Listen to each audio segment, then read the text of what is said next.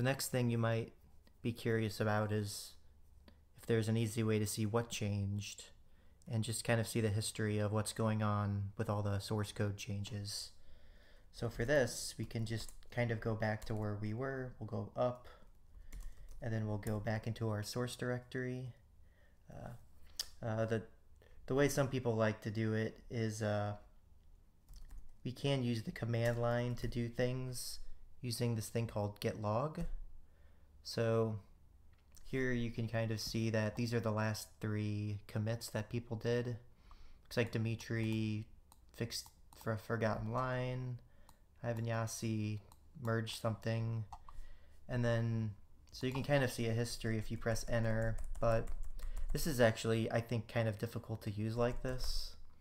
So to get out of this, you can't really hit escape like you would think, but if you hit Control Z and then hit enter, it'll kind of get out of it.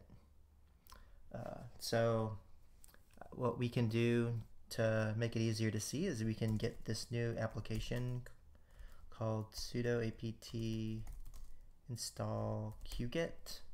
And what this is a GUI application that will kind of show us all of the changes in code and make it easier to see what's going on. So now that it's installed, we can just type qget, and it's important that we are in this source directory when we type that.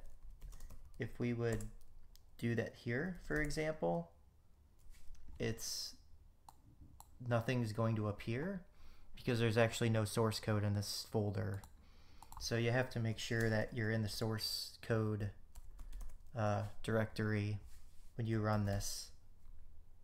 So now when I do it, I can just do my working, or I'll just do this, and then now you can see a nice user interface view of everything that's changed on it.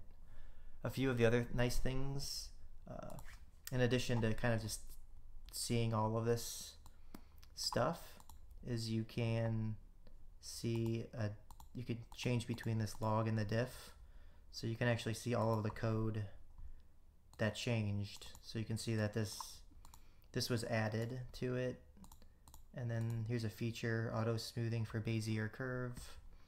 These are all the files that changed with this one, and then again if you click the diff, you can see everything that was changed, add, or removed. So that's kind of a neat way to see a history of everything that kind of changed with it. And then there's some other filtering options and things like that. This thing is kind of the ID for a commit.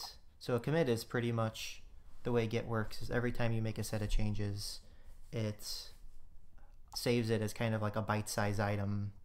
So if something goes wrong, it's really easy to undo it.